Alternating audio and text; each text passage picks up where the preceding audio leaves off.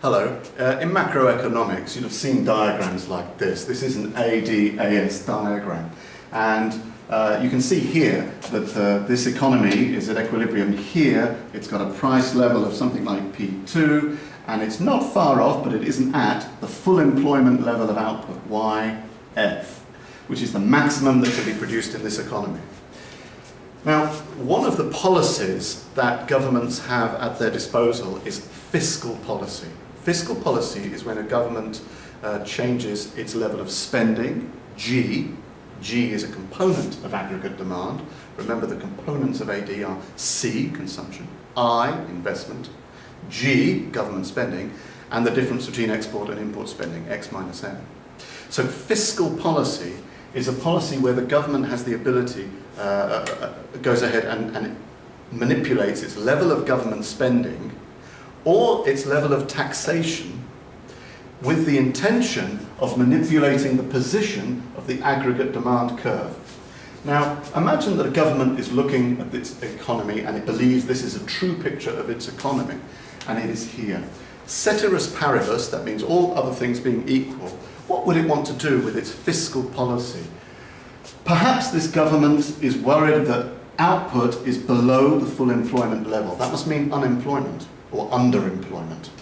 So, to solve that unemployment, if that's important to that government, they will want to boost aggregate demand. They will want to shift the aggregate demand outwards, perhaps somewhere like there, and they will get a new equilibrium point and be much closer to the full employment level of output. Of course, the trade-off is higher prices.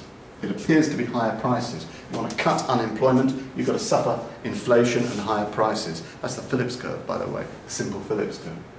If the government wanted to do that, if they decided, yes, it's worth suffering higher prices to get those last unemployed people into work and to shift the AD curve outwards and move us from point A to point B, and it wanted to use fiscal policy to do that, what would it do? It could either raise G, it could spend more. By raising G, G is a component of AD, and by raising G, it raises AD, and AD shifts outwards. Or it could cut tax. By cutting taxes like income tax, consumers would have more money left over in their pockets, disposable income would rise, and therefore they could go out and spend some of that disposable income, and C, another component, the major component of aggregate demand, would rise. So by cutting tax or raising government spending, they could achieve that outward shift in aggregate demand. If, on the other hand, they didn't like this price level and they wanted to reduce aggregate demand to, say, AD3, and take the economy back to here and to suffer some unemployment, the difference between Y2 and YF would be unemployment, but have prices nice and low at P1, control inflation, well, then they would do the opposite. They would cut government spending and they would raise tax, and this would limit the components of aggregate demand. If they cut government spending, then G falls, and that's one of the components of AD, so AD falls. And if they raise tax, it reduces the spending power of consumers, and that will reduce consumption. And so that would lower AD. But here's something else to think about. Let me get my board rubber. I want to look briefly at the multiplier effect, because the multiplier effect is this. The multiplier effect states that when one of the components of aggregate demand is changed, the final impact on aggregate demand will be greater than the initial impact on that component. Let me show you. I'm going to rub this out.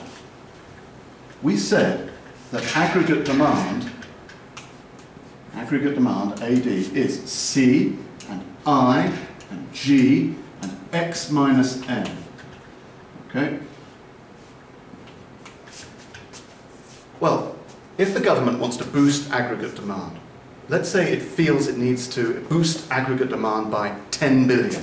The target for the government fiscal policy is an increase of 10 billion pounds. So this government decides, right, well, without raising extra tax, we're going to increase our spending. We're going to increase G by 10 billion. They're going to overshoot the mark because of the multiplier effect. If G goes up by 10 billion, Where does it go? It might be spending on education. They might be building new schools. They might be employing previously unemployed teachers. They might be paying publishing companies to print new textbooks, or computer companies to fit schools with computers.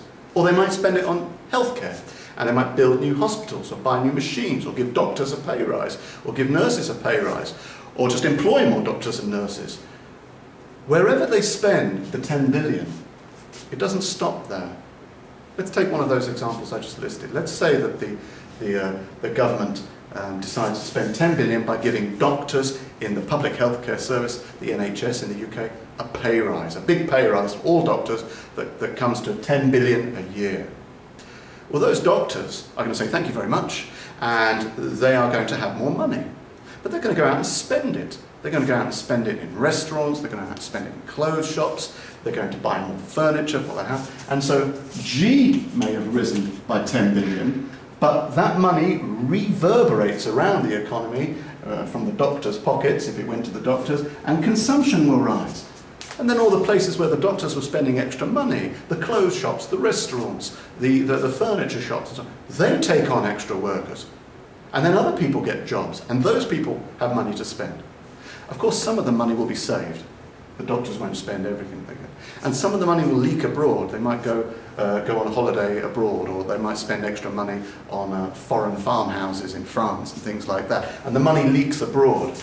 And so the minus imports part goes up, and that reduces AD. But overall, Keynes said that this multiplier effect, difficult to calculate, the size, difficult to calculate the speed at which this occurs, and it will be different if the government spends it on doctors' wages as opposed to spending it on a construction company to build a new motorway, which will probably be very slow.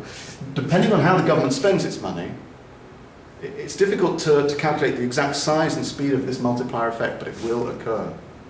And that's why it's difficult for governments to finesse the aggregate demand curve. So if I go back quickly to this aggregate demand curve.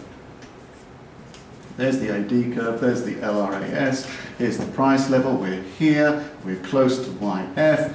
They want to reach AD2, but it's very difficult to finesse that, to get it exactly right. Because of this unknown multiplier effect, it's difficult for them to be spot on and to lift the AD curve to exactly the point they want it. They very well might overshoot, and they start getting serious inflation.